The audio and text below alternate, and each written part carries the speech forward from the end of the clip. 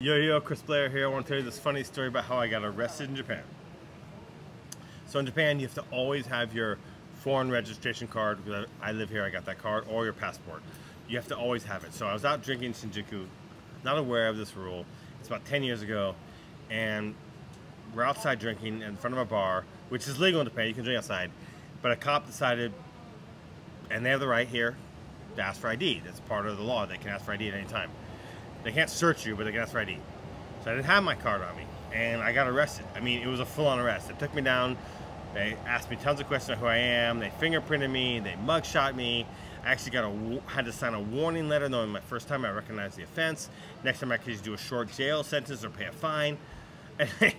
It's serious. So have your ID on you when you travel to Japan or live here. Cheers. We'll see you next video.